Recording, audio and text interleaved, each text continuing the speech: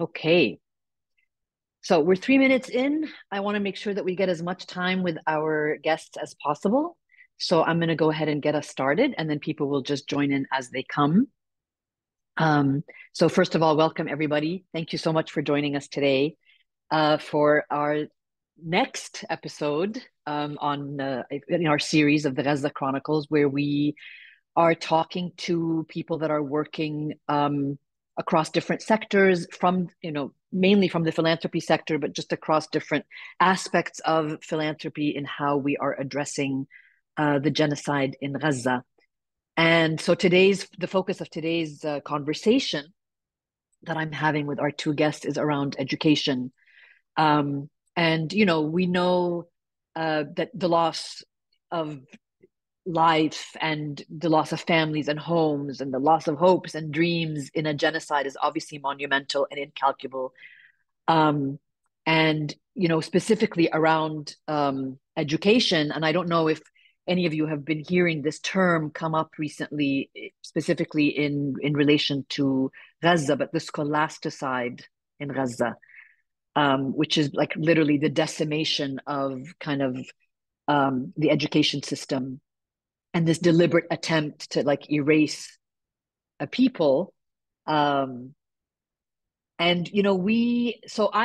half Palestinian, and so I've been kind of giving a little bit of this introduction at the start of every one of our Gaza Chronicles episodes to kind of explain that, part of why we're doing this series, it's part of our speaker series, but we've made a specific kind of subgroup to talk about the different aspects that are affecting Gaza in the midst of this genocide going 11 months in. And one of the things that I keep wanting to mention is that as much as for the Arab Foundations Forum, this is part of our professional obligation, but it's also a very personal issue for us. And obviously, what's going on in Gaza is also something that's very very personal for us. Two members of our AFF team are part Palestinian. We also have, a number of Palestinian foundations and members that are part of our network. So overall, this is a really kind of just a very personal issue for us and something that really hits very close to home.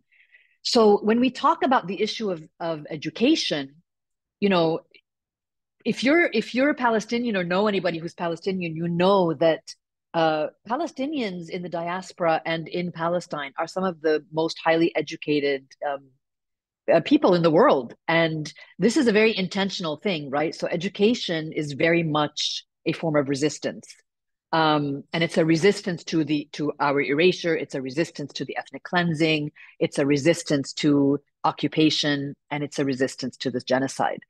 Um, so we live, breathe, and kind of embody this resistance on a daily basis. So anyone who's part of the Palestinian diaspora knows this, and anyone who is Palestinian living in Palestine knows this, that we take our education very, very seriously. And so to think about what's been happening over the last 11 months and this complete decimation of the education system and all the institutions that uphold that system is really devastating on every single level, but is also devastating on a level of identity, because so much of Palestinian identity is built on our pride in education. So I'm going to kick us off with, some just basic introduction of our speakers. And as you know, if you've been following our series, we've really made it kind of the point of these episodes to have conversations with our guests. We don't want it to be a webinar that is kind of like sterile. We want it to be a lot more intimate. We want to be able to engage our guests in some more of the intimate conversations around their vulnerabilities, their human interactions as it kind of pertains to this genocide, and obviously also give them a platform to talk about what they've been doing and the interventions that they've been spearheading. So, I'm going to get us kind of into a little bit of context for why this conversation is happening specifically around education. As I said, Palestinians place a very high value on education. And some of the kind of data around what's been happening, according to UNESCO and the Palestinian Central Bureau for Statistics, The overall adult literacy rate for people who are aged 15 and above, that's kind of the definition of adult literacy rate in Palestine, is approximately 96.3%. So this is like numbers as of 2021. The literacy rate for youth aged between 15 to 24 is even higher than that. It's almost 100%, so it's around 99%. And in terms of higher education, a very significant portion of the population pursues university education. So somewhere around 30 to 35% of Palestinians aged between 18 to 24 are enrolled in tertiary education, which includes universities and colleges. In terms of the scholasticide in Gaza, numbers kind of coming in as of July 2024, about 625,000 students now have no access to education. You know, around the world, the new kind of scholastic year started sometime end of August, beginning of September, beginning, you know, depending on where you are. This is the second year in a row where students in Gaza are being deprived of kind of the first day of school, the back to school day. About 85% of schools have been directly hit or damaged in this genocide, requiring either full reconstruction or very significant repairs, or just making it impossible to function.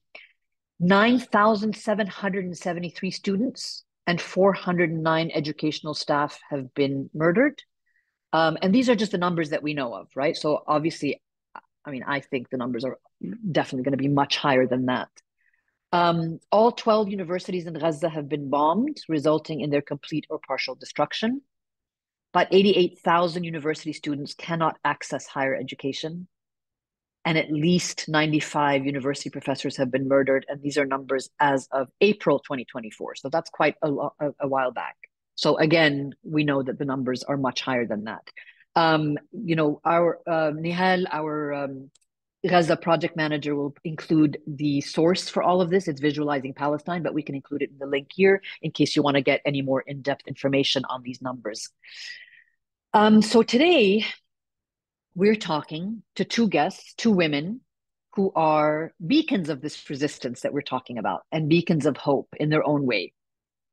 They have contributed to the preservation of Palestine, to the preservation of its youth and education for its youth, and in turn, obviously, its very future and its very existence. And so they've been providing hundreds of students with educational opportunities, and they've nurtured and supported the need not only to succeed in achieving their degrees or educational goals, but really in kind of keeping this dream of Palestinian education alive.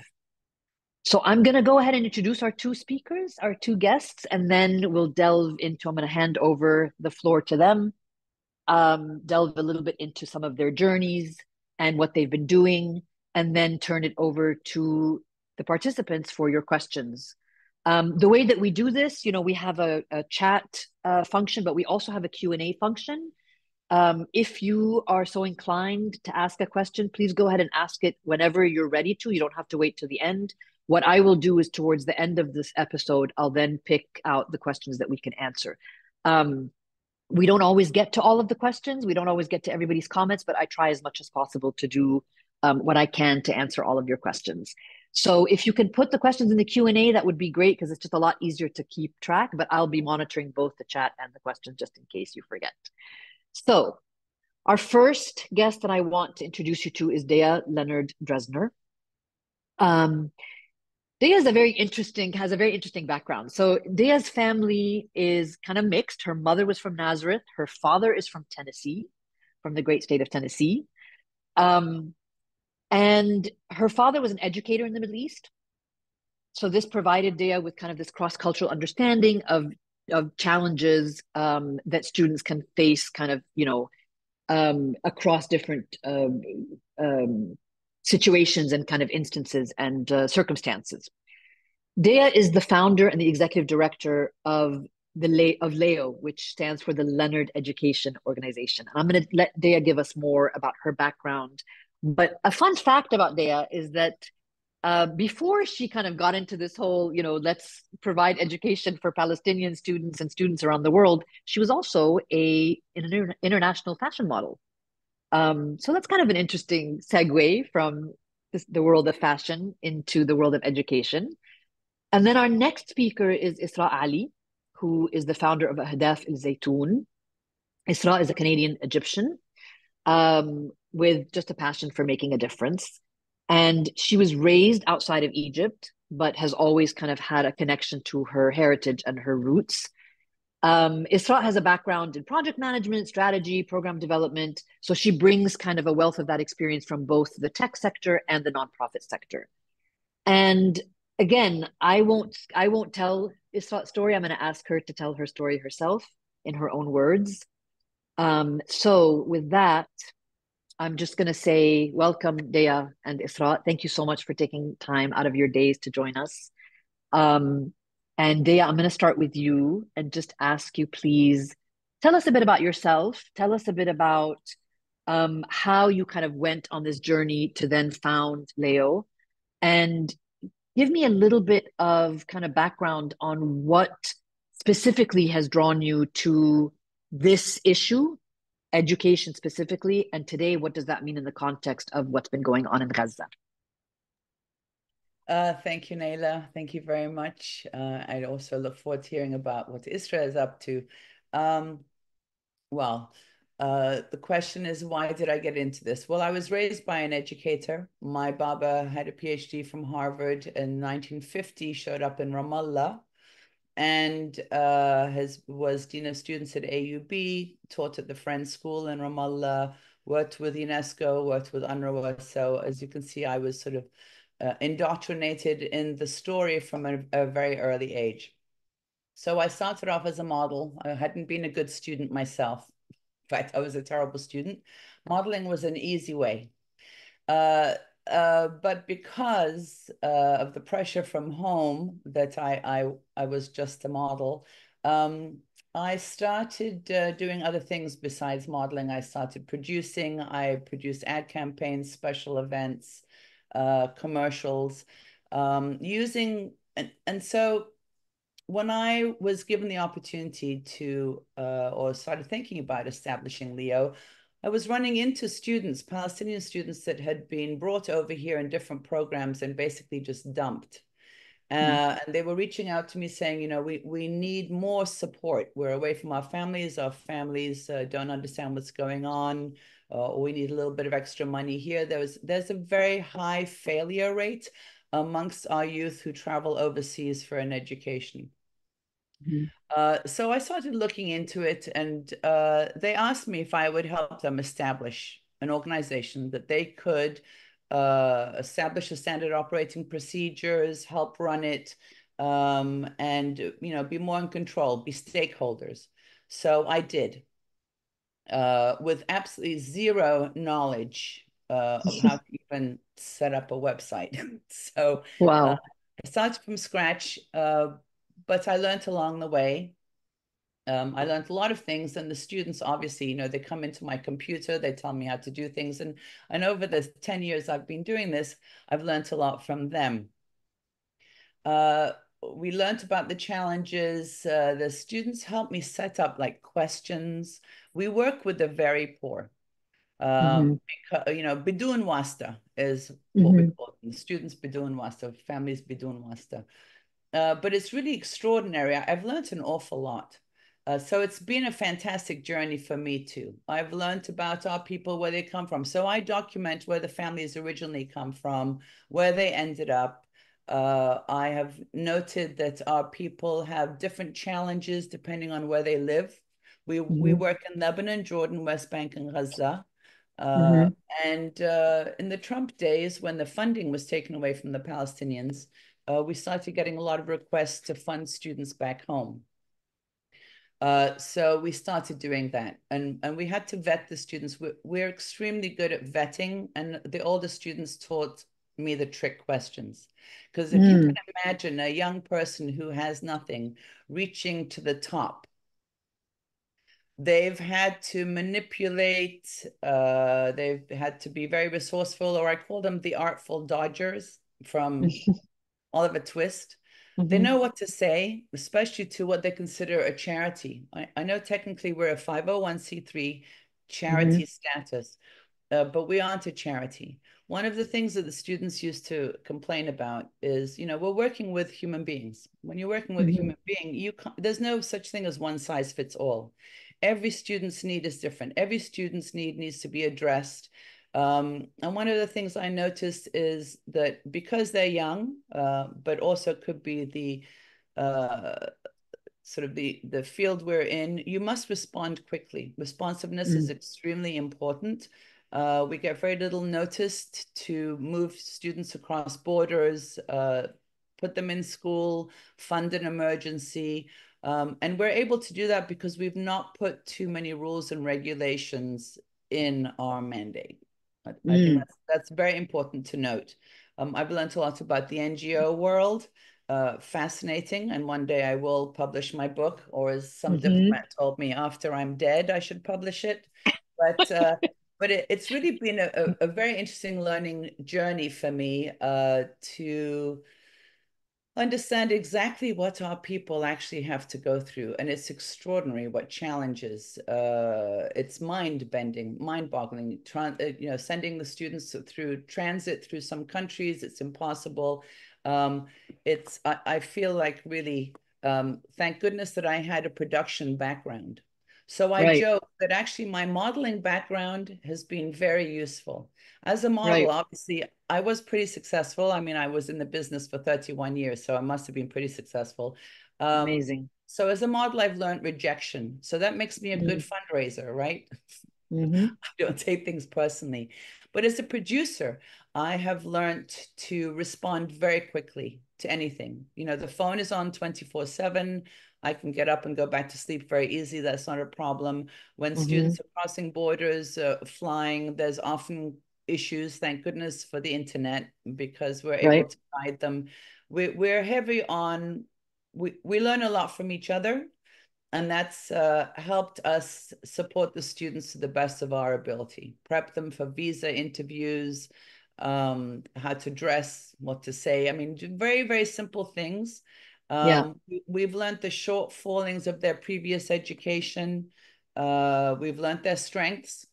One of the interesting things I've learned is that, the West makes fun of our rote education back home, right? Mm-hmm. But Mm-hmm. I have observed that it's the fact that our students have studied and become really good at memorization that enables them to settle in and do well their first year in a totally different country and a different Mm. environment. We're now in 18 countries around the world.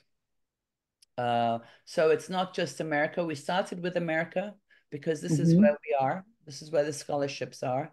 It's Mm-hmm. important for people to know we don't actually pay for the education of the students. We source existing scholarships, which makes it a Mm-hmm. lot cheaper for us. Then we identify, prep, and match the student with the university. And because we take very good care of them, we've developed a reputation. We take care of everything. Lost passports. What 17-year-old young man does not lose their passport, right? Right. And losing a Mm-hmm. passport from that part of the world is a complicated situation. Yeah. So the program is really quite complex, but we work together. We're all volunteers in this program. And I really think that that and the fact that we respond very quickly and we're action driven is one of the reasons why we're very successful. Ultimately, our Amazing. goal is to prepare Mm. this younger generation. One of them is to raise them together so they get to learn what it's like to have been a Palestinian raised in a Lebanese camp versus somebody from the West Bank, Gaza. And I really love to see that. I love to see when I notice that during a break or internship, they're hooking each other up, they're staying in each Yeah. other's places, they're sharing books. There's a lot of things that these young people are now doing together. And imagine what this group of young people is going to look like 10, 20 years from now, opening doors for each other, guiding each other, helping each other with CVs, etc. So this is fantastic. So they're learning about each other. Ultimately, of course, I'd like to see these leaders all getting together and having a really impactful impact on our Mm-hmm. society at some point, right? Mm-hmm. Some people have accused our program of being a brain drain. I wish I was taking thousands of youth and giving them this opportunity a year. 10, 15, 20 kids does not make a brain drain. Uh, we're educating them. What they do with their lives is their own business. What I do know is that they send money home to their families. They're Mm-hmm. they're dedicated. The poorer the students, I've noticed, the more the tighter they are and the closer they are with their families. They Mm-hmm. don't have the sense that they want to live abroad. In fact, if you ask half of the students that are studying in this country, in the US, where they plan to settle, it certainly won't be here.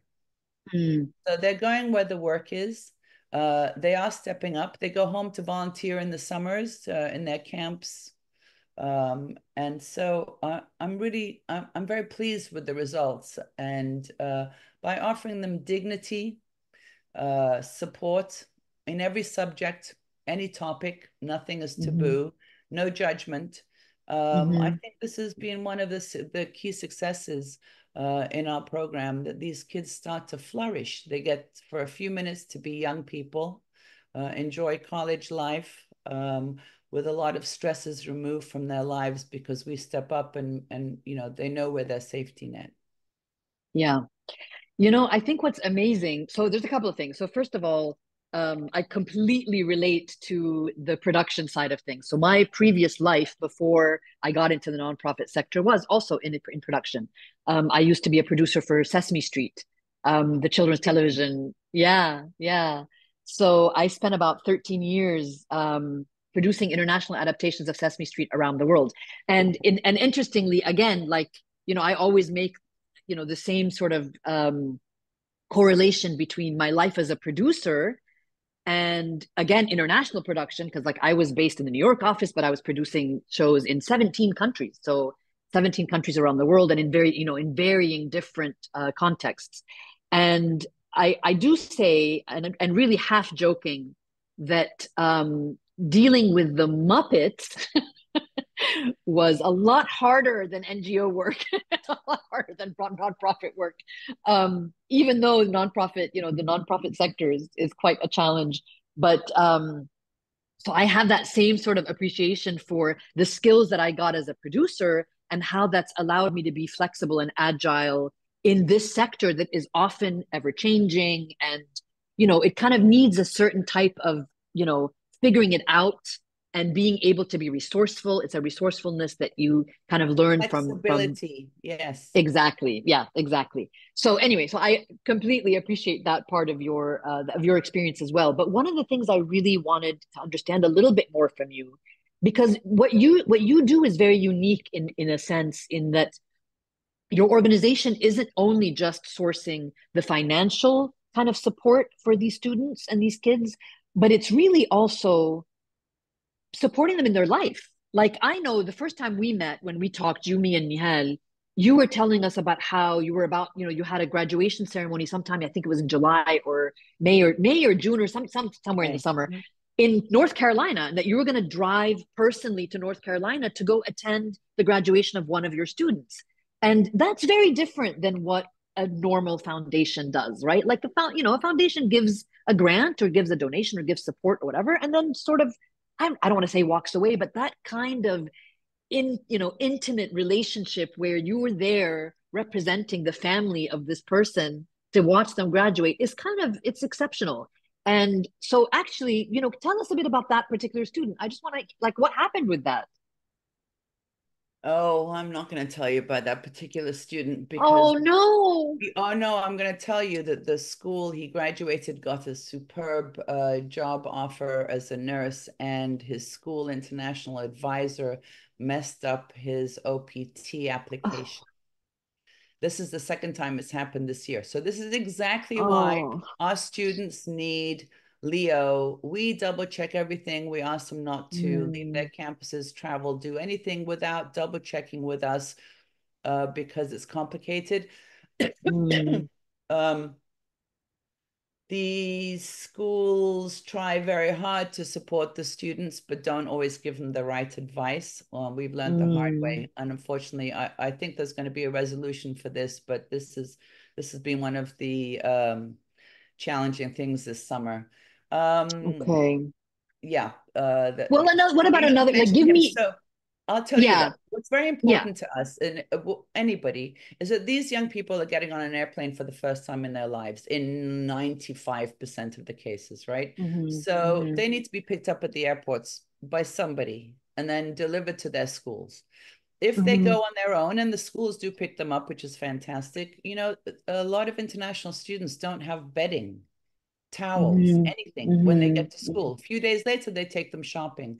We ensure that these things are waiting for them when they get to campus, so they don't have to sleep on a hard mattress with their backpack as their pillow their first night. They can take a shower. So it's really in the details, as is anything in life. If you want to do it properly as a producer, it's in Yep. the details. So we are very careful to make sure that we help them settle in a positive way. Of course, we have some of the older students have made videos on how to. So we're very big on post and pre-orientation, so that the students can visualize what they're going to be expecting to take away that fear. And Mm-hmm. then, of course, we travel with them the whole way. Our phones are open to them to give advice, whatever. So I think that helps them settle in well wherever they go.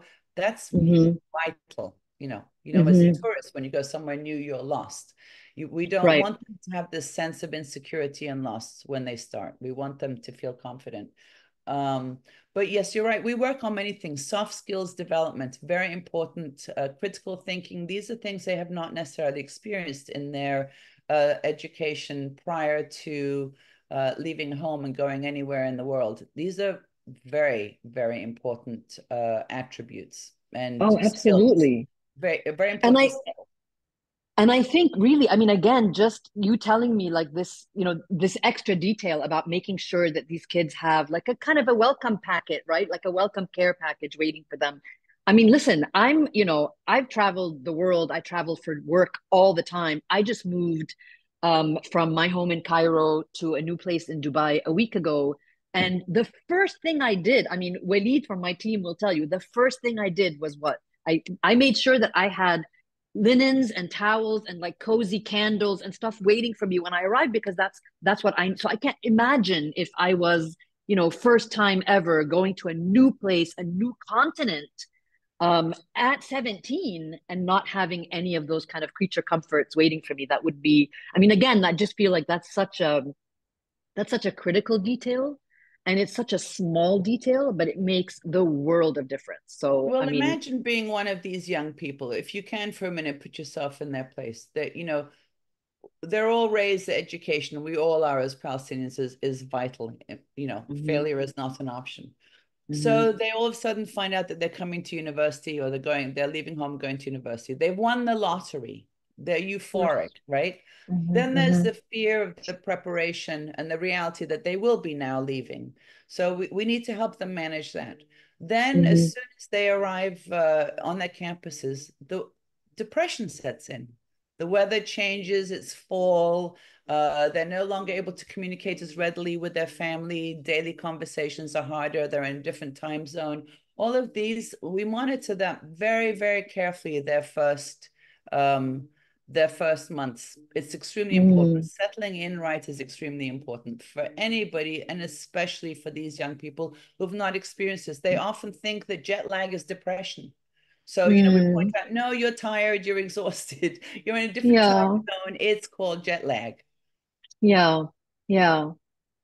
So, Dia, one of the things I wanted to also, given that we're focusing a lot also on how a lot of these interventions are specifically geared to the situation now, and the genocide in Gaza now, and scholasticide in Gaza. So I just, Leo, you guys have been doing this before all of this, right? You've been around for how many years? How 10 long has years, Leo been? 10 10 years. years. Okay. So you've been around for a while, but if you could talk to us a little bit about specifically in this moment in time with what's going on now, A, how has Leo responded? And then B, how is it different? How is your job different today dealing with students who are now not only, maybe going away for the first time, but also leaving a completely catastrophic situation. In many cases, they may have lost family members. They may have, I mean, I want to understand what is the reality of this moment now in the lives of the students that you're working with? Well, sleepless nights. Let's start with how we got engaged. We have students from Gaza who've been studying in Egypt for many years already. in November, I contacted one of our medical students who was graduating in January, and I asked her what's next. She goes, "Well, I have to do an internship here now. I've done my 6 years of study. I will now be doing an internship." And I said, "And where's that going to be?" She said, "Gaza." I said, "Habibti, plan B, please." So we have at Leo a joke. We have plan A, B, and Z. We never put all our eggs in one basket.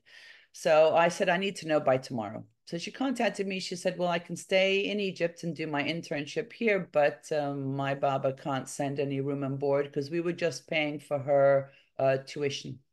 I said, "Don't worry, got you covered." Then I asked her, "How many more students are in the same situation as you are?" She said, "6." Sent me a picture of 6 young women. I go, "You've only got 6 young women in your class from Gaza in Egypt?" She goes, "Oh, no, there's 48 of us." Oof. So these were her 6 friends. So Mm. I brought this up at a board meeting very shortly after our conversation, and one of our board members said, "Let's do it." I go, "Let's do what?" She goes, "Let's take on the whole class." I said, "Is nobody listening to me in board meetings? Have you any idea? Taking 10 and now you're asking 48." So we looked into it. She decided, "Yalla, we'll do it." Then we found out that the curriculum had changed in Egypt. 5 years, this is for medical school, 5 years of study and 2 years of internship. So the Oh. class below had graduated in December.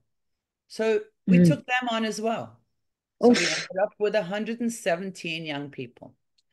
So what was the next challenge then? Well, I don't know if you know this, but in Gaza and in Egypt, you can be attending university and not pay the full tuition every year. You have to pay the Mm-hmm. balance once you graduate.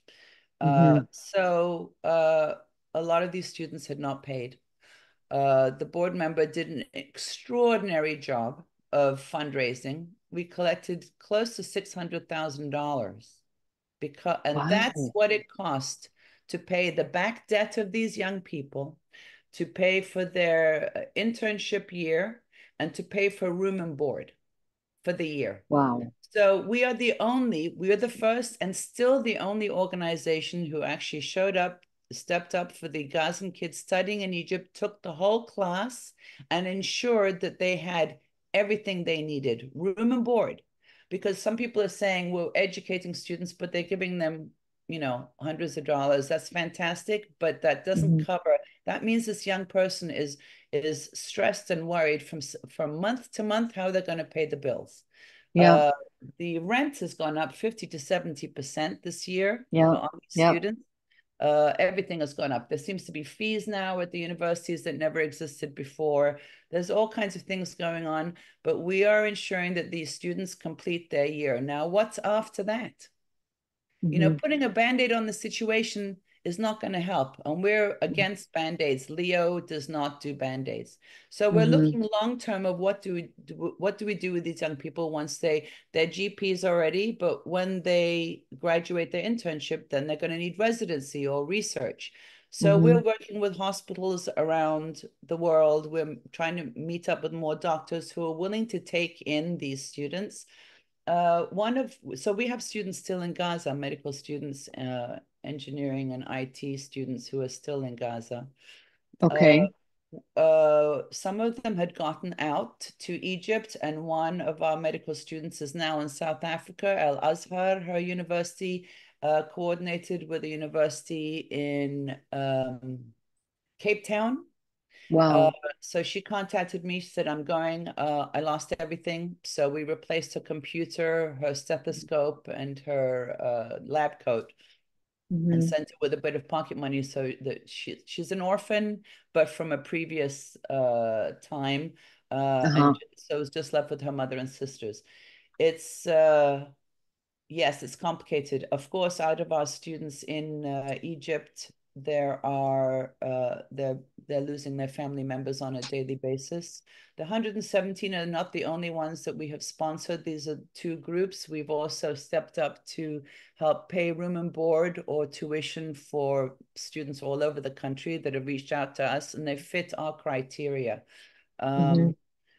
And that would be to give back, to have a sense of community. But and we've attached therapists for these students. Culturally, That's of what I was course, going to ask. yes, Mm. of course, we've made it Mm. possible. Well, we've had therapists all along at Leo, Hmm. Arabic speakers, native Arabic speakers, and English speakers, because our students don't really relate to the Western therapists.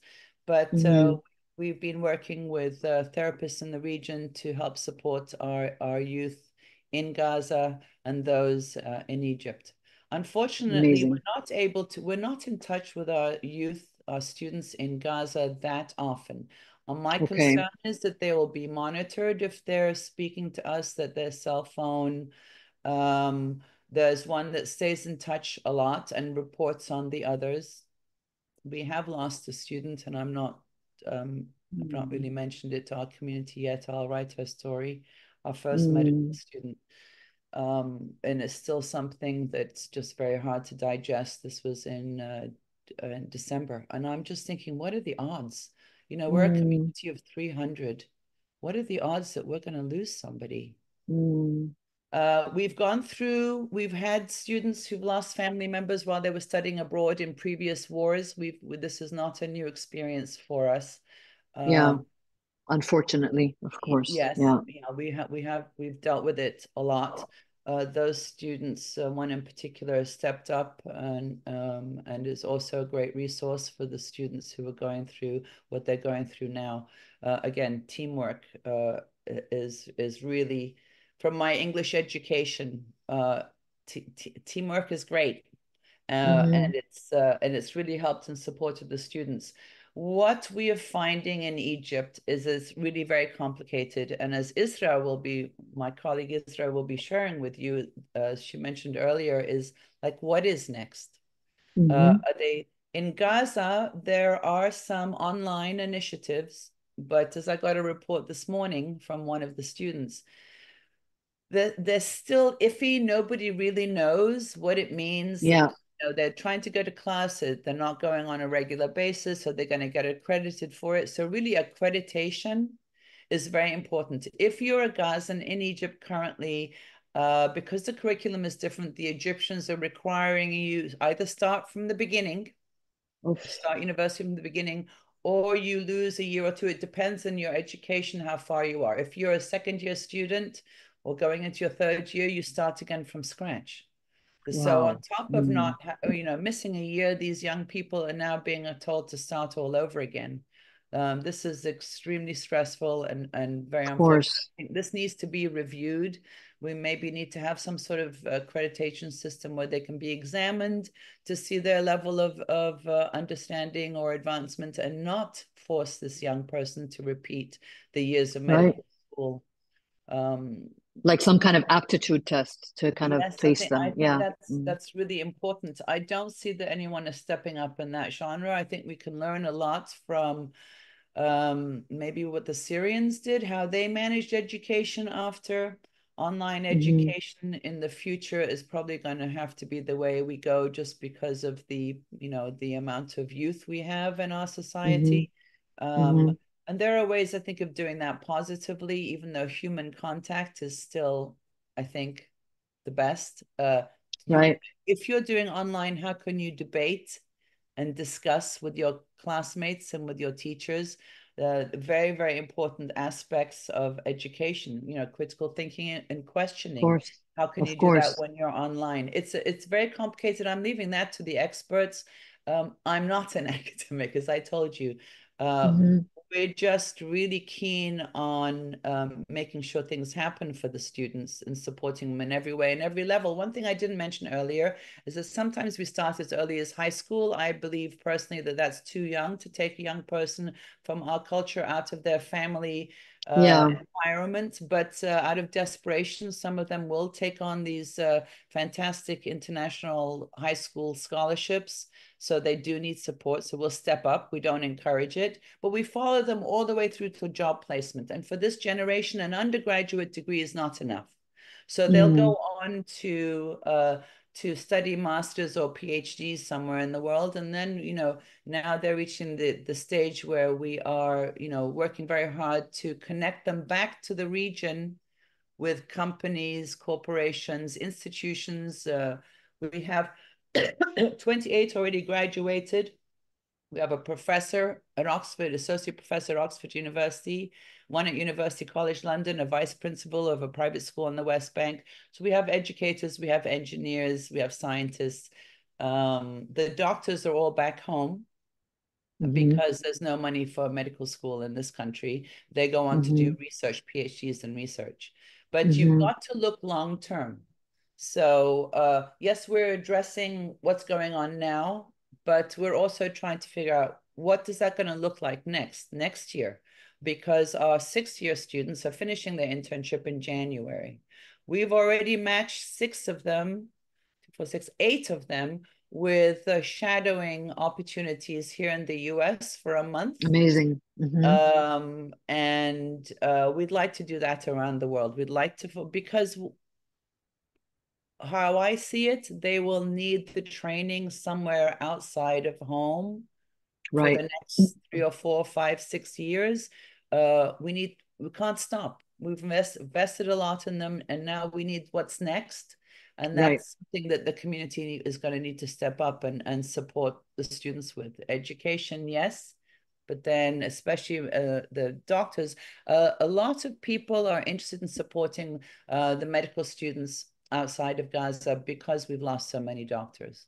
Yeah, Just paying of for their course. education is not enough. We need to help them with the next step so that they are prepared Right. and ready to step up and work as doctors. Amazing. Yeah. Well, I mean, look, I'm gonna come back to you once we've heard a bit from Isra as well in terms of what that reality is like from her perspective. But I will come back to you. So I'm gonna give you the question now so you can kind of think about it, and then when I come back to you, you're prepared. But I want to know we're gonna share with everyone here and everyone who registered. People will get the episode once it's finished. They'll be able to access it online. um, but I want to, we'll share the information on how to make a contribution, how to donate to Leo, and all of that. But I'm going to want you to talk us through a little bit of what is the funding mechanism to Leo, right? So that people know kind of how that funding is made. And one of the things that is often asked now, especially because there are so many campaigns. I mean, I've been talking about what's very unique about this Gaza situation from a philanthropy perspective. So I've been writing about it, talking about it, giving keynote speeches about it, is that, as a sector, globally and regionally, philanthropy hasn't really stepped up for Gaza in the way that we are used to in other crises and in other situations. And certainly not in any way that matches the potential that our sector has, even from just the region alone, but definitely globally. And so, what has saved the lives of Palestinians in this genocide are individual donations, are people who are donating to GoFundMe campaigns, are people who are, giving hundreds of thousands of millions of dollars to help get people out, to help, get students to stay in school, all of this. So it's kind of a unique situation. I really predict this is going to change the face of fundraising. Fundraisers coming into this region and in this sector, anyone who's interested in fundraising for catastrophe or conflict areas is going to have to kind of look at this as an example for how that can be done.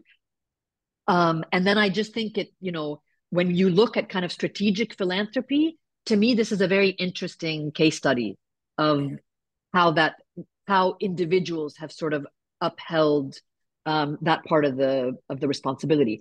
So a lot of the questions that come in are questions around how do we know that the funding is going to what it needs to go to. I see Tariq Ghandour wrote to everyone to say contributions to Leo are tax deductible. That's kind of key for people in the US, but also that the admin costs from your side are practically none, and that all the money goes directly to operations. So I'm going to ask you to talk a little bit about that, but just in the interest of time and to give Isra equal opportunity to kind of talk us through what Ahdaf al-Zaytun are doing, I'm going to transfer it over to you, Isra, first of all, to say hi and welcome, and thank you so much for joining us.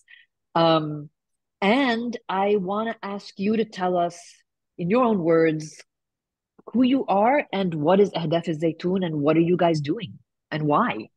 Yes. So Ahfad al-Zaytun is an initiative that I started The Palestinian cause is a very personal cause for me. When growing up in Canada, I was always involved in, I was in the student protests at my university to divest. I was at the Parliament in Canada in 2008 when there was, when we thought this was a really horrific attack on Gaza. And now, in hindsight, looking at what's happening today, um, it was, something so simple compared to the destruction of today. I was also in it's called إحياء تراث فلسطيني, which means revival of Palestinian traditions and folklore. We toured all of Canada. We did events. We hosted events to educate people, to raise awareness, and to also keep the Palestinian folklore alive, because that is very much very important in the Palestinian struggle and identity. At the core of everything, Ahmed Zaytun is an extension of my values and belief system. And when I was creating it, and I'll get to the story of that, I approached the Palestinian cause that it's not just a humanitarian cause, it is a cause for liberation. So how do we put together, framework that takes that in mind? Because in a lot of the NGO sphere, it removes the fact that there's an occupation. Like, why are Palestinians in this position to begin with, right? It just puts Palestinians as people that need help. What I bring in our core values at Ahmed Zaytun is, no, there is a reason and there is a cause for this. And, one of the big things, and you will see, photos of the children at Ahmed Zaytun, but the three that really inspired me to create this when I had come to Egypt, just to see what I can offer and how I can help, seeing kids and their mental health deteriorate and their education deteriorate. That is the goal of the occupation. That is a goal to end that. And how do we create a space that combats that and at least gives these kids a chance at being kids again? The story of Ahmed Zaytun started like that. In hindsight, it started before I even created the space, with just the three kids who are my friends' kids. She came to Egypt from Gaza in January to seek cancer treatment, and it was just her and her three kids. They were in a shelter. So when I would spend time with them, they were 3, 5, and 7. First of all, seeing the Zaid, the youngest one, experience depression. Like, he was 2.5 at the time, and the anxiety of the planes flying and just the unsafety. And his dad was still in Gaza at the time. So, seeing this, I just felt suffocated by grief, like that little babies are experiencing emotions and horrors that, we can't comprehend as adults. So I started by getting them educational toys, Palestinian coloring books, taking them out to do some sort of STEM activities. And then I said, why can't I just do more with more children? I put out a call to action on TikTok. I made a video. I asked Egyptians if anybody wants to volunteer with me, and then we can help educate and rehabilitate the kids. I expected 30 volunteers, 50 families. We meet them somewhere, we take the kids out. But what I got was my post blew up. I got over 7,000 volunteers. It went on all media outlets. A lot, it was obviously local. It was all Egyptian volunteers. They also felt that crippling grief that I felt, and they wanted to provide something to Palestinians as much as they can, because also something that they can see that is tangible. At that time, I was returning to Canada. So I was in Egypt from November to March, and that's when I posted the video. So I felt a very big sense of responsibility that people entrusted me to move forward with this initiative. So when I was in Canada, excuse me, I put out another call to action to see if there's actually people that will register. So I put a call to action. Hey, this is to any Palestinian parents that want to register their kids. We're going to focus on mental health and also use the Palestinian curriculum to get them to catch up and, kind of like a summer school. So I got 2,000 children who registered in the span of 48 hours. Wow. And in that moment, I knew that like I cannot back out. I have to do this. I put hope in people's hearts, and I actually have to move forward and make it work. So what I did was like kind of an agile on move as you go. I didn't care about, raising funds. We had such a short span of time to get this happening because, if it's a summer school, it has to go from, May to August so that we can catch them up in a 3 months period. So I came back to Egypt at the beginning of May, signed a lease, paid for the rent. I asked for my family and my friends to band together to create this, to pay for the rent. I put out a call to action for people to supply us with materials that we need, whether it's furniture. People donated drywall, people donated paint. It was just like a community and coming together. And we made it happen. I registered it as a learning center. That was the quickest way to do it. Amazing. And yeah, so we registered, we got the permits, we got the space I signed the lease May 9th. We launched May 20th. Wow. So we took 350 kids. We created our website. We created our online portal for the parents to input all their information. We got therapists, we got teachers. They created the curriculums, the material that they're going to teach the kids. We took kids from the ages of 3 to 16. We built the logistics on how the schedule is going to work. And we just launched. We did a training with the therapists. The most important thing was that we are informed of the trauma that these children went through, that, there will be cases where you just are dealing with an unknown, even as therapists. Like, you are not equipped with the horrors that these children and even their parents have seen. So we did trainings with a therapist. She is actually from Gaza, but she resided in Saudi. So she had a unique perspective of like, I have my family there, but I live in Saudi and I also know the culture. So it's also cultural awareness for people. And then we just started. We said like, we have to go, we have to do it. Everybody was volunteering. So we got, people would leave their work and come for evening shifts and our day shifts. So these are the 3 kids that inspired me to do this. That's amazing. And then in the morning, we had students that were on summer vacations who were, engineers, and we had doctors, pharmacists teaching science to 14-year-olds. So we really just did everything very quickly in phase 1, self-funded, community got together, volunteers would, help out with everything, bringing in cleaning supplies, bringing in food, snacks, that kind of thing. It was really just like almost like a co-op. Everybody contributed a little bit of what they could, their experience, their time, material donations, and just like banding together. And I'll talk a bit later about it, but I can, walk you through the journey of the beginning with the children and how we ended our 3 months, which you see a lot of these photos of the kids having fun and smiling. That was our last day of phase 1, which was 3 months. Amazing. That's incredible. So first of all, excuse me that I've been like mispronouncing, not even mispronouncing, calling it something completely different. It's Ahmed Zaytoun, obviously. Sorry about that. It's okay. Thanks for clarifying.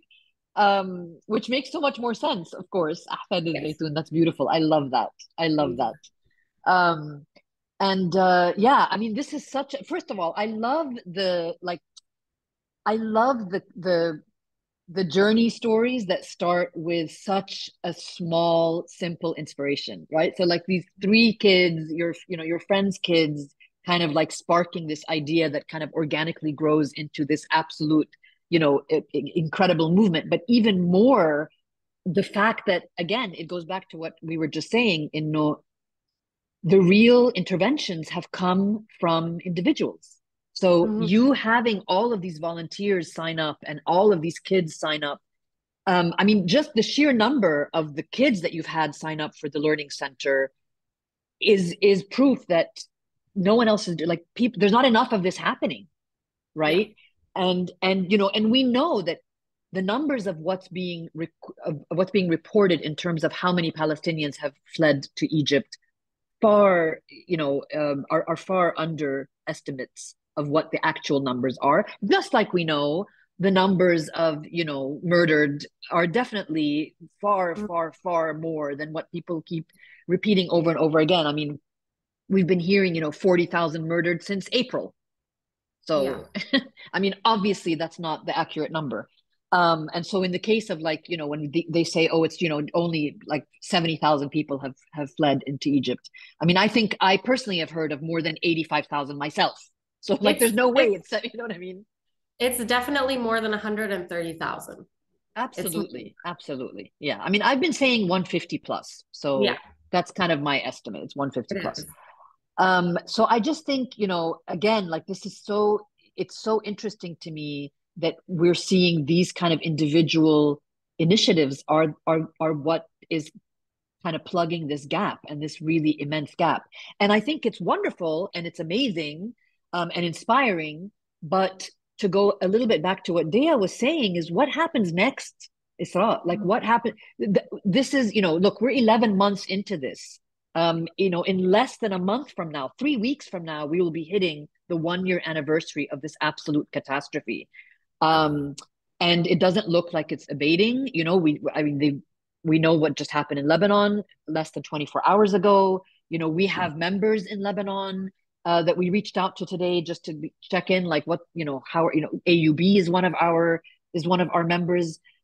So we know that this is potentially going to escalate, which means that the fallout from this and the consequences from this potentially will increase.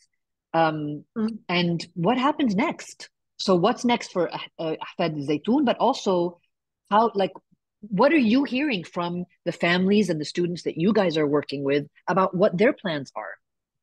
So at the time, and it's still the case, when I created it is because it was just online education through the West Bank, right?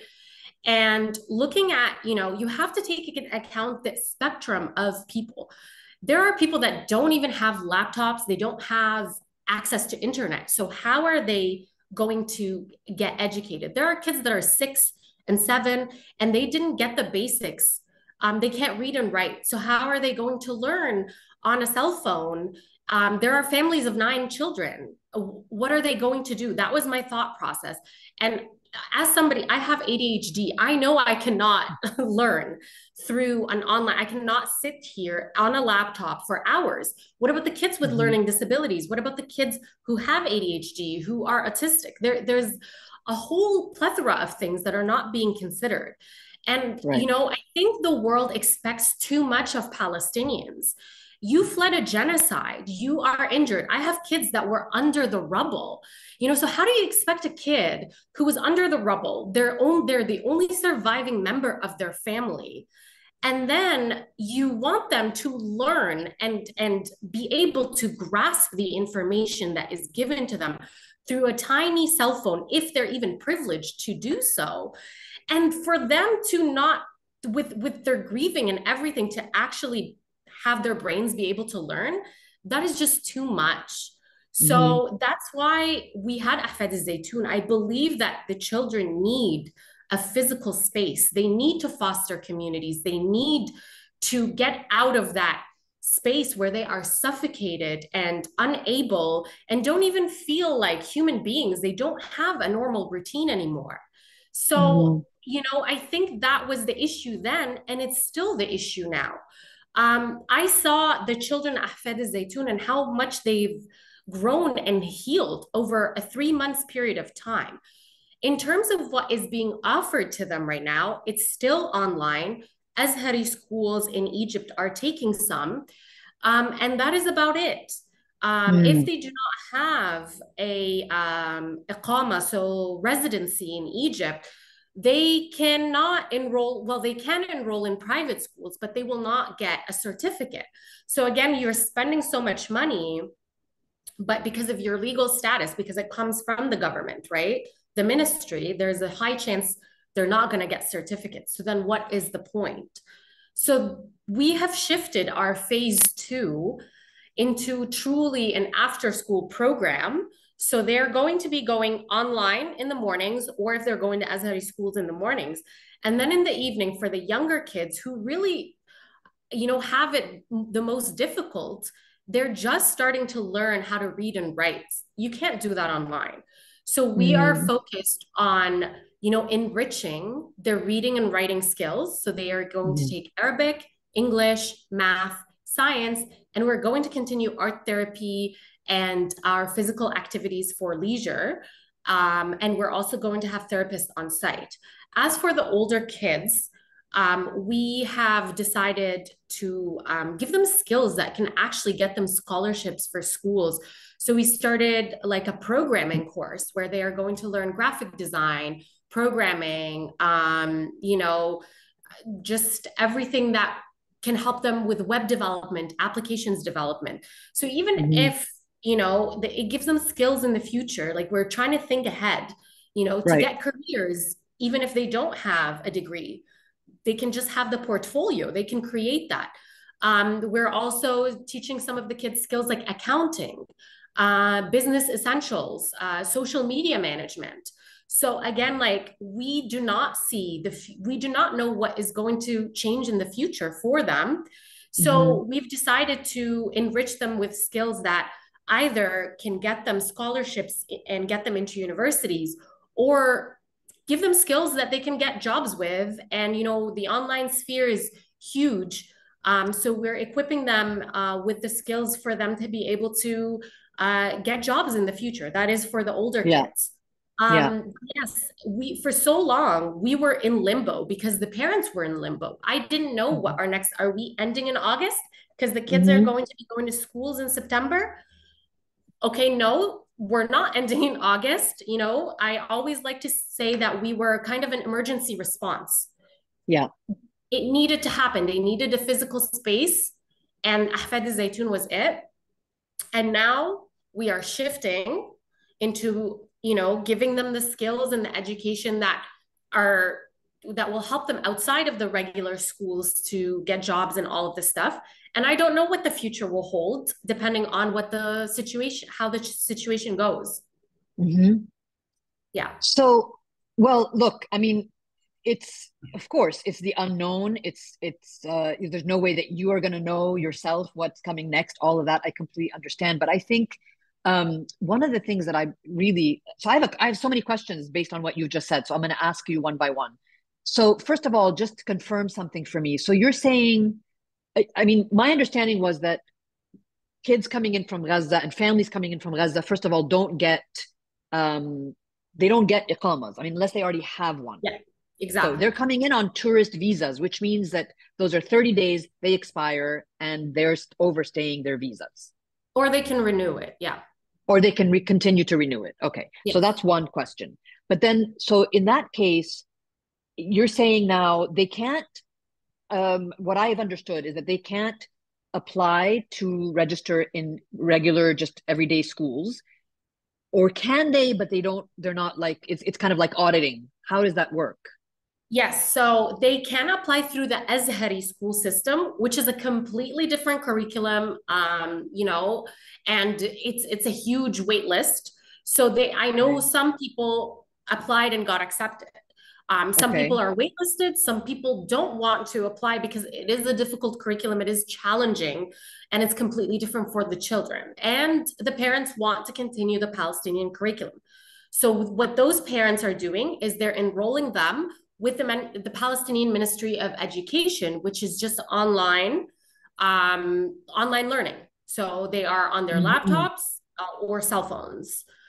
So these are the two options. The third one is some private schools have said, you know, you can register with us, we will take you, but the kid, you know, they're most likely will not be able, we cannot promise you that the kid will get a certificate that they have completed this grade with us, because it goes through, when they submit their reports, it goes through Al Abbasiyya. And the Abbasiyya is the government where the ministry and all the paperwork is processed. And if you don't have residency, then they cannot issue you because you are not a resident in Egypt. So the only purpose for that would be to get the kid out of the house, get them in a routine, and have him learn. But he will not get a certificate, and there's a high chance he won't. And these are, so this is private schools, but then I mean, are we talking like private schools like CAC, like that kind of private school, or Well, are we talking about? it's like, I mean, private schools, like, you know, just privately owned. There was one that's called like Fatima Zahra. It was in Madinat Nasr. You know, a lot of people applied there, and they told them like, yeah, you can register and we'll see how things go. But they're not going to promise you that they're going to be able to give you a report card and a degree at the end. and so, Yeah. and in this case, like for in private schools, if we're, are they having to pay the same fees like everybody else? I mean, I know that I mean, there's a gamut, so it's not like, I know that there are some private schools that are cheaper than others, but like I know, for example, some that go up in the, you know, $30,000 a year. Like, how are Yeah. these? Are they expected to pay that?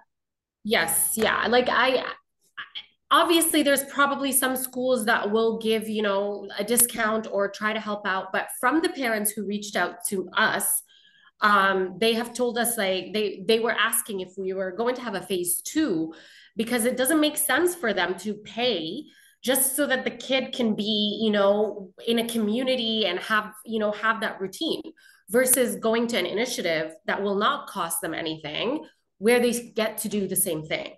So Mhm. yes, for the most part, people will pay fees. Wow. Okay. I mean, that's like a whole other, you know, Yeah. layer of complexity to something that's already, I mean, just having people try to leave to get out of Gaza in itself per person was like bank breaking. So I can't even Yeah. imagine that they'd have to, wow. Okay. And then the other question I wanted to ask you, just so that so I can get a like a concrete sense of what you're telling me. So talk me through again, what is like this physical space that you've created? So how many kids come to this physical space? What are the ages of these kids that come to this physical space? And what does their day look like? Malish, Okay. talk me through it again. No, it's okay. So, the age group is 3 to 16. Like, Okay. we broke them down into 4 groups. We took on, you know, the like refugee crisis type of framework, where because all the kids will be behind, you can group kids like 3 to 6 can be together, 6 to 9 together, 9 to 12 together, and then 12 to 16 together. So the 350 children, we cannot take them all at once. So we group them like 115, 115, 115, or, you know, and each group of these kids comes twice a week. So they Okay. either come Tuesday and Saturday, Thursday and Sunday, or Sunday evening, Monday evening. So we had morning shifts and evening shifts. Mm-hmm. So in the morning shifts, it's the same as the evening shifts. Volunteers come.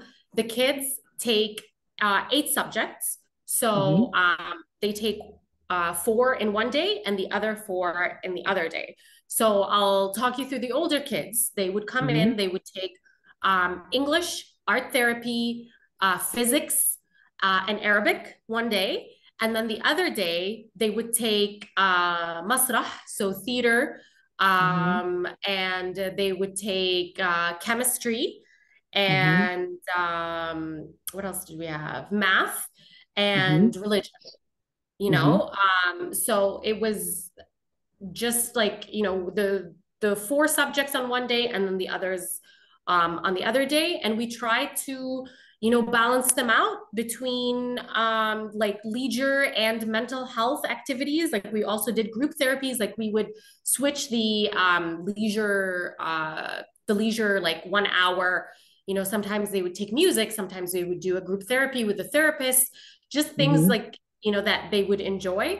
And then the other ones to maintain their education. So the Arabic, the English, physics, chemistry, all were the Palestinian curriculums. So we had the Egyptian Right. teachers learn the Palestinian curriculum, and based on Wow. that, create the material for each class. Okay, so that's incredible. So there's a question that is very relevant to this from the participant Q&A. So Alea is asking, first of all, she's letting you know that she just shared the link for Ahmed Zaytoun with one of her Ghazan friends who's looking to put her 12-year-old kid, and she's hoping that she'll be able to benefit from it, which is awesome. But she was asking, is there a plan? And this goes to my question about what's next. Is there a plan to provide any kind of formal certification through the Ministry of Education in Egypt? Or do you know of any kind of initiatives looking to do that? Because, and the reason I want to understand this a little bit more is you're providing this based on the Palestinian curriculum. It's awesome, but you're not a registered like school, correct? So even this year that these kids, let's say this goes on for another 2 years, who knows? Yeah. What happens to them when they, when there is one day, Ya Rab, inshallah, in a free Palestine, these kids get to go home. How do they reintegrate back into an education system, which is a pipe dream, I know right now, because we're talking about Gaza with zero infrastructure and no schools and any of that. But just like, what's the plan in those two cases? So from the very, very beginning, I always said we are not like, I always said it in Arabic, like احنا مش بديل للمدرسة, احنا like we are an add-on. So we are not a substitute for school. We are just like an add-on to the school. And that was our framework then, and it is still now. The way that the kids are going to get their certificates is through the West Bank, through online. Or if they are doing the Azhari, they will get an Egyptian certificate. We do not have the intention of becoming a school, because that is just a whole different ballpark and a lot of paperwork. And, it's not something that can happen overnight, like the ministry getting you accredited.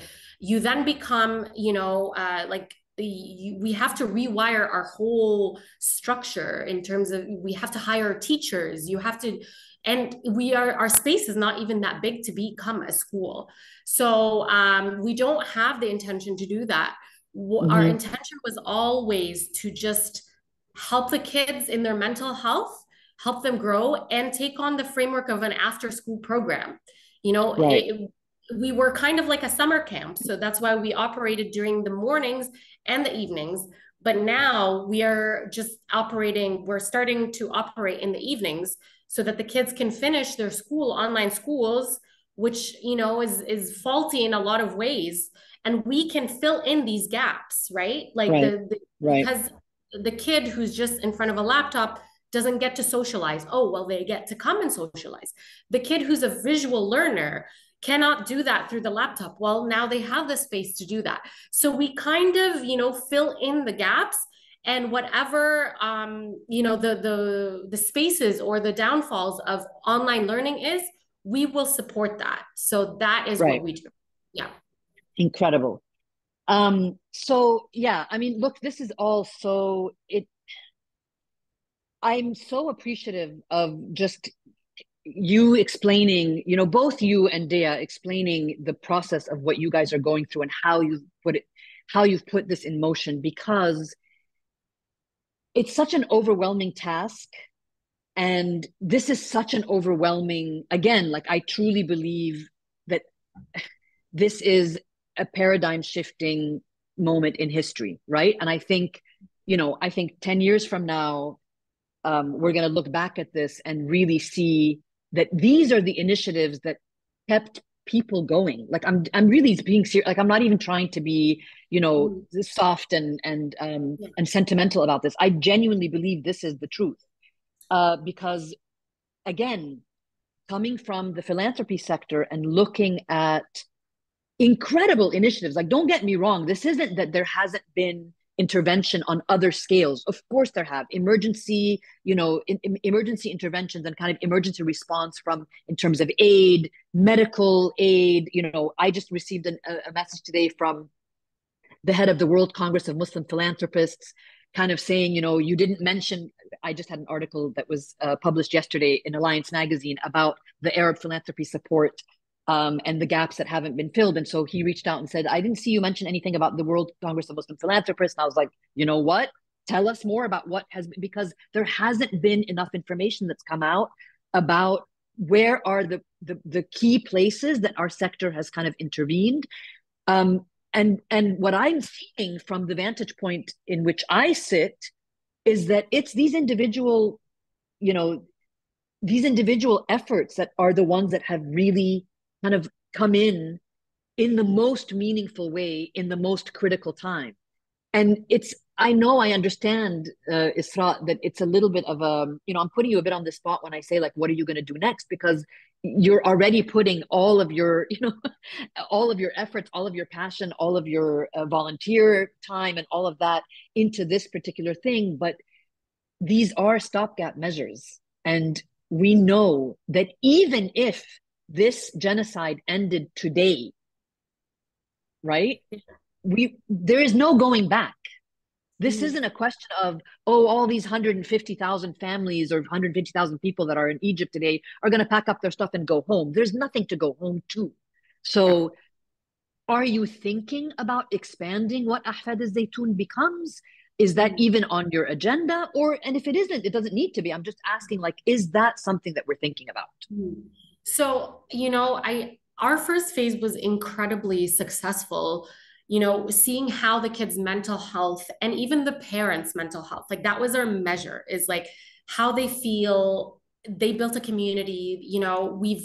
We've kind of become a safe haven, not just for the kids and the parents, but also the volunteers, right? Because the Egyptian people and the Palestinian people, there has always been this like deep-rooted connection.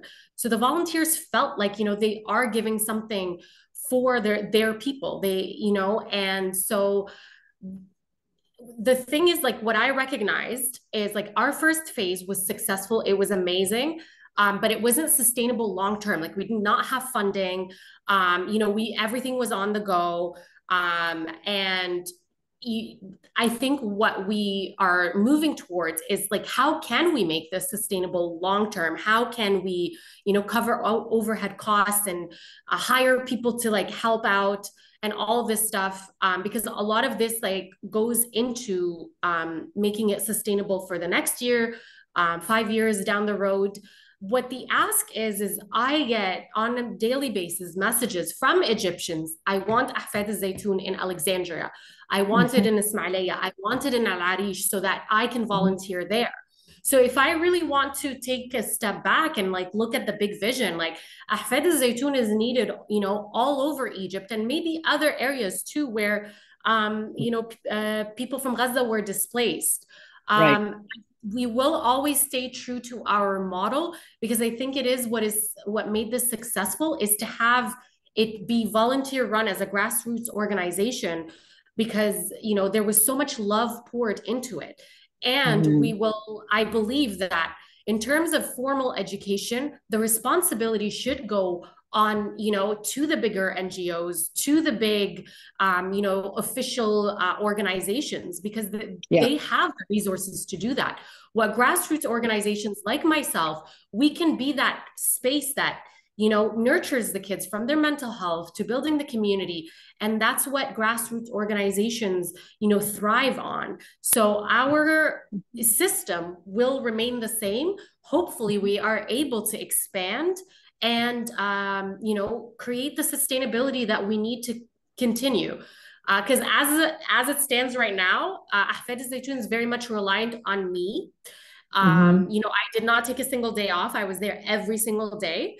And, for it to be successful, we need to have it rely on, more people to manage it. The volunteers were an integral part of the success. However, they have their full-time jobs, they have their other obligations. So inshallah, in the future, we are able to make this sustainable and make it long-term. Amazing. Yeah, for sure.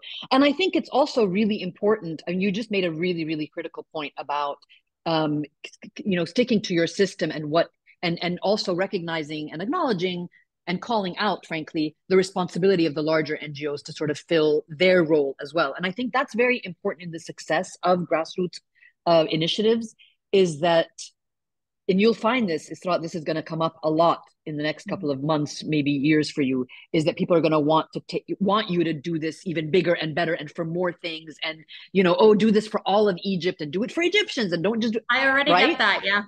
For sure, for sure. And it's really important. I often have these conversations when we're talking about the sector, about everyone knowing that the sector is varied, and it's enriched only because it's varied. So not every small organization needs to be scaled up, right? Not every grassroots effort needs to become a full-fledged implementing NGO. There's space and there's a need for more grassroots efforts that are more localized, that are filling a very specific kind of need. And like you said, bridging maybe that kind of gap between the NGO and the community-based, smaller grassroots efforts. So knowing your place is also really important. And I think it kind of helps you to be as impactful as you are, which is just, just incredible, amazing.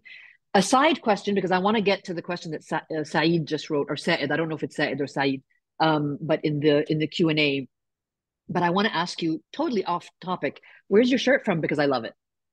It's from it's a brand in Jordan. It's actually hand stitched by Palestinian refugees who are in Jordan.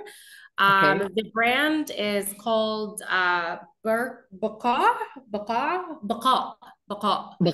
Okay. Yeah, they employ all Palestinian refugees, and they stitch original stitching. So Gorgeous. I love it. Because, Ahfad Zaytun. So I ran. Yeah.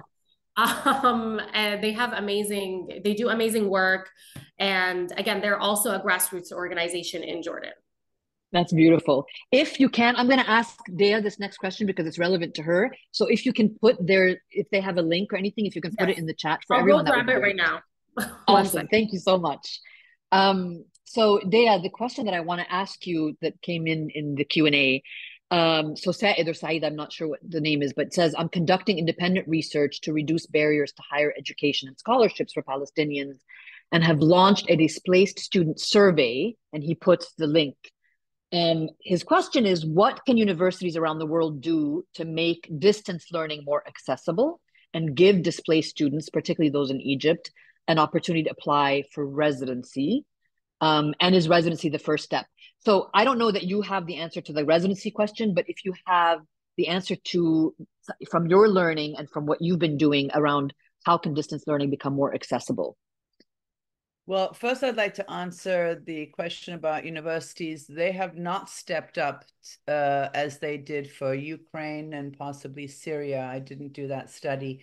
Unfortunately, all over the world, they're slowly starting to do it now. Long distance learning, again, no one's really discussing how they can step up. The institutions around the world are still hesitant to engage. I'm hoping this is going to change in the coming year.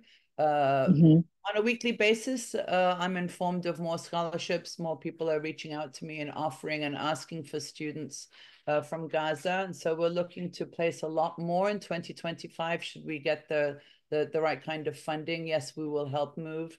I don't know. My answer is, I'm sorry, I don't believe people are doing enough. There's a lot more that can be done.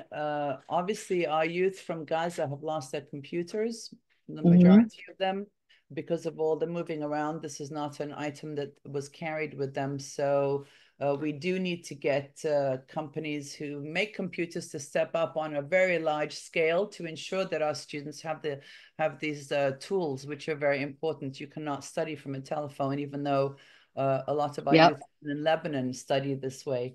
I'd like to commend Isra for her comment about vocational skills and vocational training. This is a very good option currently if we're not able to get the younger generation educated in universities, at least a skill. is going to help them moving forward. And I think that's a very realistic, is really working harder on development of vocational skills. Overwhelming, I wanted to make a comment. Overwhelming, yes, overwhelming. It is overwhelming. However, failure is not an option, and not stepping up to do something is also not an option. And if grassroots organizations like ours and ISRA just continue to doing this, my hesitation to the larger organizations, having learned about the dysfunction in the NGO world, I'm not a big fan of NGOs myself, is that I'm not sure they're going to be doing it right. So I'm hoping that they come and that they receive our observations, that they engage us in what we've learned, because I always say, I don't care what, the bigger the organization, the bigger the spin, right? And spin is my polite word of what I really want to say.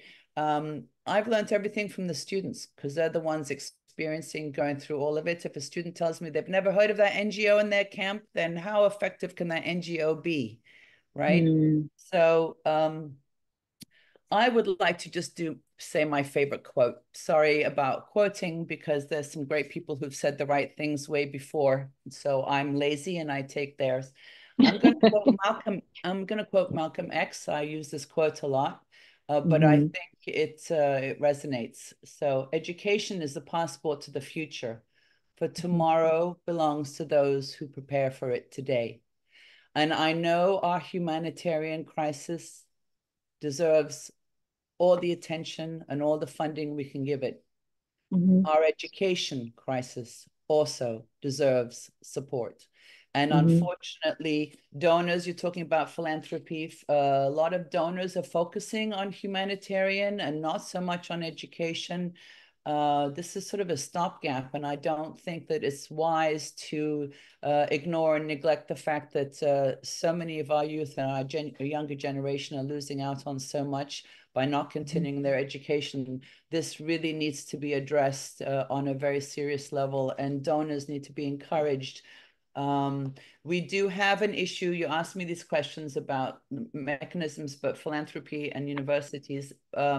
Yes, culturally, we have a distrust for donating. And it's a very legitimate distrust, because we know our society and we know our culture and we know how things work. However, our program, and I'm sure ISRA, have a lot of very strong vetting processes in place. And it's really very sad for me to understand that people are refusing to step up, even, every penny counts, because they've heard of some people who've misused their trust, because then those who really need it are the ones who suffer. Absolutely. Yeah. So this is what I've noticed. Trust is a big issue. And then again, I'd like to see more universities stepping up, and we're working on that too. I think that will come, unfortunately, not soon enough, but I do believe it will come in the future years. Yeah. Yeah. I mean, look, that's a whole kind of huge conversation, another conversation that we can have around, the sector and NGOs specifically, like the big kind of, international NGOs and other NGOs and their role. So that's one of the things that I mentioned, this article that I wrote. I'm just going to ask my team if they can go ahead and link it, because that just was launched yesterday, the article in Alliance magazine. And in fact, it's part of a series on the response to Gaza.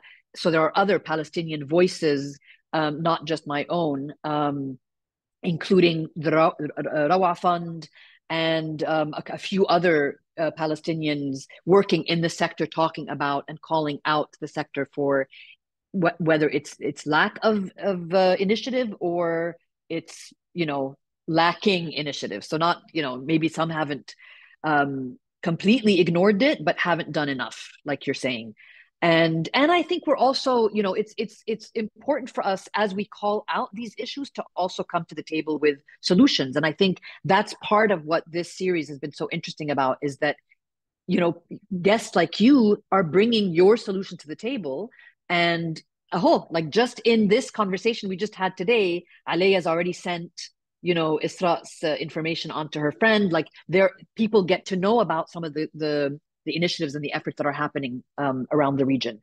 So we're a little bit over time, about 2 minutes over time, but I'm just going to ask both of you to just give each one like a 30-second, just what is the last thing you want to say? We've shared all of your links, so people and everyone that's registered. So even though people who may not have attended, we had 70 registrants, about 20, 30 have joined.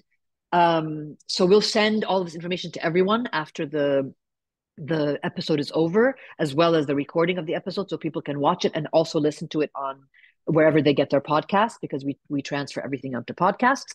But just give me your last kind of 30-second thoughts. What would you like to leave people with? If it's a request, if it's a call to action, Isra, I'm all about calls to action, so please feel free to do that. Yeah. So Isra, I'm going to ask you to go first. Okay. I think Dia touched on a great point, which is like distrust and mistrust. And when we first started, a lot of people did not believe that like this is 100% volunteer run and operated. There was no funding. We all did this out of that. And as the parents got to know us, as we built a community, like I think it was one of the major things is like it restored hope that like there are people in this world that just want to get together, and they just want to do good because it makes them feel good. Because at the end of the day, culturally, that is what we are brought up with. Like our cultures for so many years ran on community support, and this is like scaling down back to like at our core, there was no big organizations coming to save us. Like we did this together. And that is why we succeeded. And, like I said, yes, it is not like the most like sustainable long term to just 100% like rely on like volunteer run and operated and self-funded and all of this stuff. But like Dia said, it's also like, like we get a lot of people who are like, I want to donate just like to get meals for the children, or just clothes, and that is super important. But also like donating for the people that will like come and like teach you or like take care of your emotional needs, be there for you. The space itself, that is just as important, because again, like the goal is to strip these children away from education, for them to just be and remove their childhood. So creating these spaces are just as important as getting them food, as getting them water. So I hope, and it's really was so great to see another organization that has such transparency as Dia's organization, and also the same values, and kind of the same path and experience. The way we are making this sustainable is you get to sponsor a kid. That goes into their books, the rent of the place, covering overhead costs. And the way we do it is you can sponsor them for a day, for a month, or for the term, which is 3 months.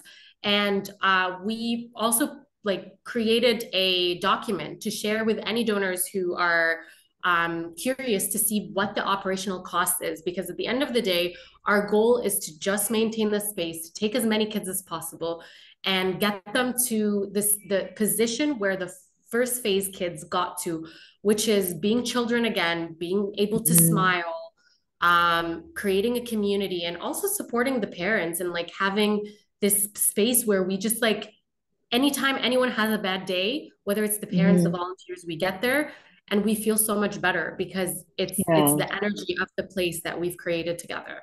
So thank you so much for giving me this platform to meet other like-minded people, and hopefully foster and, just make our community bigger. So thank you so much. Amazing. Thank you so much, Isra. Honestly, thank you so much. And just you and your volunteers, like just it's just incredible. I'm so moved, really. Thank you. Dia, go for it. Your closing statement. No, I'm going to make it short and sweet. It's overwhelming. The need is overwhelming. But if you look at it one young person at a time, if you realize and understand that if everybody steps up, $20, $10, $100, you don't have to give $1,000, which is usually the response I get from donors. Oh, Dia, I can't give you 1,000. I didn't ask for 1,000. It's a numbers game. If everybody steps up, they get their friends to step up. $20, $50 monthly is fantastic. That makes our work possible. It doesn't need to be overwhelming. And then you get your friends. You'd be surprised how many people are saying, how can we step up? How can we help? Oh, absolutely. Put Oh, it out there to absolutely. your friends, you Yeah. know, put the Yeah. word out about programs that you believe in. And that's really all it takes. That's really all I have to say. Action, action, Amazing. action, action. Yeah. I love it. Thank you so much, both of you. Really, I'm so grateful. And it's just it's moving, it's inspiring, it's really it's incredible. You know, yeah, so here's another amazing kind of representation of what's being done for our communities in Gaza and our Palestinian people and Palestinian children. We will be having another episode on, I believe it's October, I'm not sure which day, Nihal can confirm. It's either October 7th or 8th. It will be with Ghassan Abu Sitta, Dr. Ghassan Abu Sitta. It will be the anniversary 1 year later, which I can't even believe we're saying this. So join us then. We will share this incredibly rich discussion with all of you later, with all of the links and everything, including the links to get Isra's amazing shirt. Um, and yeah, until then, thank you everyone so much, and free Palestine. Thank you so much. Have a good one. Thank you. Bye.